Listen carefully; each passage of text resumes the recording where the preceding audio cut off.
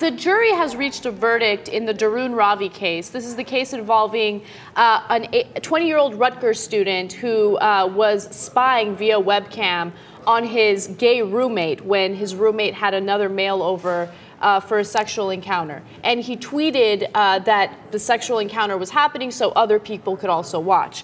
And he also had Molly Way, another student, watching with him in another room.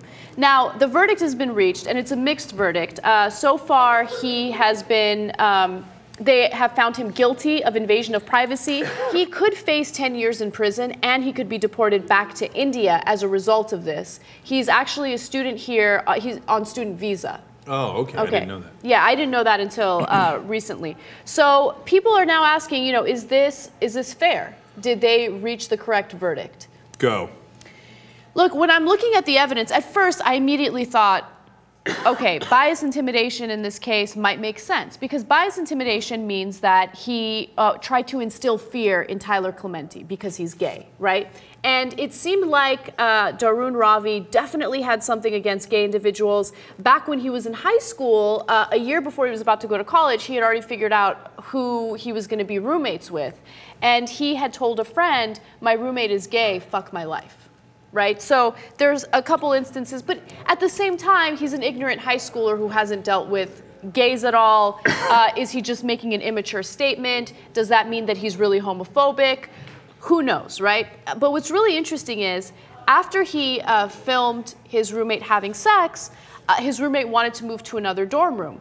And Dharun Ravi basically wrote to him, I've known you were gay and I have no problem with it. Mm-hmm. So there are a lot of mixed messages when it comes to whether or not he's homophobic, right? But given all of that, look, he faces 10 years in prison and he could be deported back to India. That's pretty significant. Yeah. Now, on the other hand, the kid died. That's also pretty significant. Definitely. On the other hand, the kid committed suicide.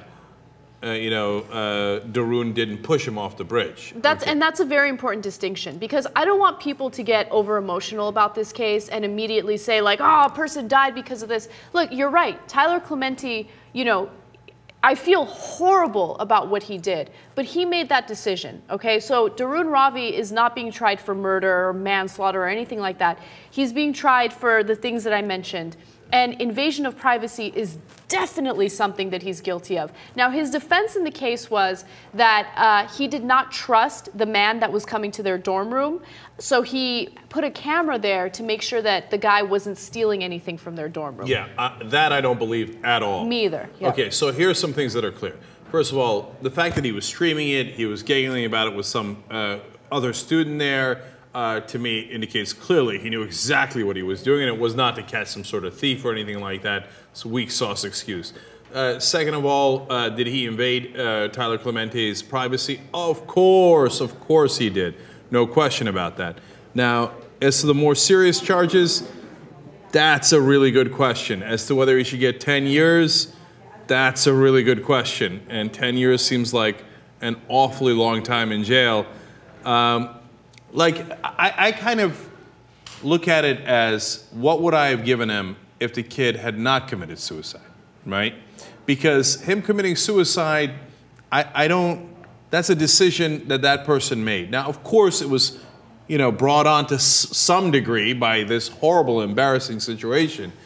But, you know, and I think if he hadn't committed suicide, based on the act that Dharun Ravi himself took, and the reasonable expectations that he could have from that act, which is a gross, gross violation of this guy's rights, of Tyler Clementi's rights, I'd say, you know, maybe to send a message, a year, 2 years in prison, but 10 years is really long. I always get really uncomfortable when we try to figure out what kind of sentence makes the most sense, because I feel like I'm too ignorant on the issue to like say, oh no, it's going to be 5 years. I don't know, right? All I know is he faces 10 years. Who knows if he's going to get that entire sentence?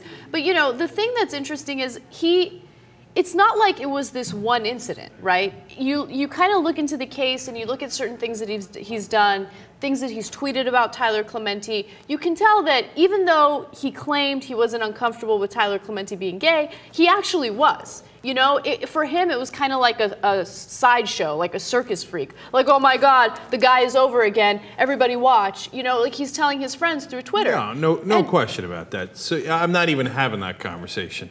So, you know, the question is, how much, if any, prison time should you serve for that? Supreme Court time, obviously. And I feel bad doing a Supreme Court on a serious issue. And obviously, as Anna said, you'd have to be on the jury. You'd have to be the judge there. We don't really know. We're obviously wildly guessing here at what is, quote unquote, right. But so our opinion on it, JR. Well, I mean, like you said, he's facing 10. He's probably not going to get it. But I say 7. Let me tell you why. Because, as you said, the guy did himself, which I don't put much clout behind that. He sent him on that spiral towards that.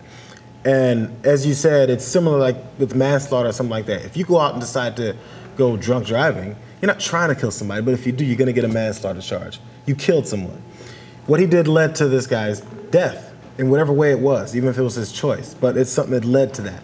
It should be that serious. It should be close to the top as he can, because if we're talking about sending a message, a year is not going to send any messages for people who think nothing's going to happen to them, because kids think nothing's going to happen to them. Let's just make fun of the guy. Who cares? It's okay. That's fine. It appears JR and Anna are on the higher end of this scale. And I think everybody puts a good point, but no, you're right. But I think I fall in the middle because, like JR said, it's a lot more serious than he's being charged for. Like what he's being obviously convicted of, he's going to get that time. But I think 10 years is way too much. And I think 1 and 2 years is too little. So I would say 5 years. Anna, what's your official years on this? I don't know. I feel really strange giving years to it. But I like how moderate Jesus is. So I'll go with 5 years, but take that with a grain of salt because I don't know anything. All right. You know what I mean? Luckily, we don't get to actually decide this case. I hope, of course, that the judge, jury, etc., takes this a lot more seriously because it is a very serious case. I don't want you to be misled on that.